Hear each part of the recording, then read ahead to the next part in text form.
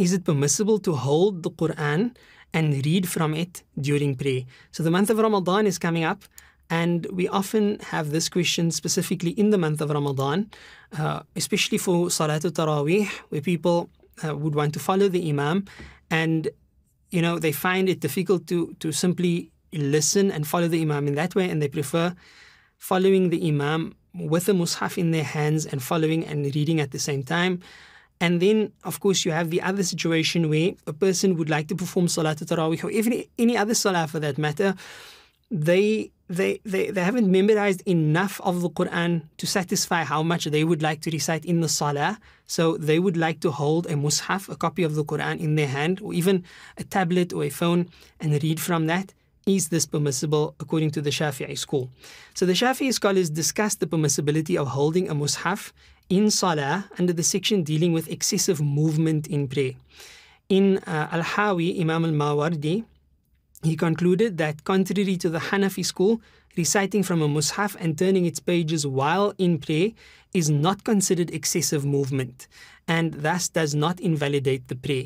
In other words, the only real issue in terms of holding something in the prayer for the Shafi'i school is that, would it not constitute excessive movement, because 3 consecutive, very clearly discernible movements would invalidate the prayer.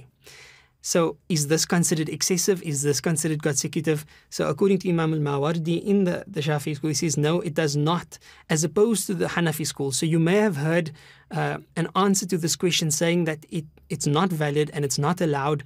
In all likelihood, that would be the opinion from the Hanafi school, and Allah subhanahu wa ta'ala knows best. Specifically, he says, it is permissible that he recite from a mushaf in the salah and his prayer will not be nullified. Imam Abu Hanifa, rahimahullah ta'ala, however, considered this person's prayer to be invalid since the turning of pages is considered excessive movement. Imam al-Mawardi then goes on to say this is incorrect according to him, as the invalidity of the prayer could either be on account of looking in the mushaf or the turning of the pages. He says, we know that it is not an account of looking, since the prayer of the one who looks in a mushaf before him, example on a stand or on a shelf or something of the like, that would be valid. And the turning of the pages is not excessive, continuous movement, as I explained, consecutive movements, due to the long intervals between turning. And accordingly, this person's prayer, the one holding and looking into a mushaf, is valid.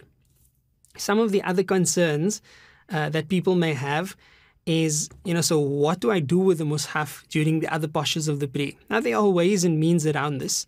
The one is you have a very small mushaf and you place it into the pocket of your thobe before you go into ruku and sujood, as long as this does not amount to excessive movement.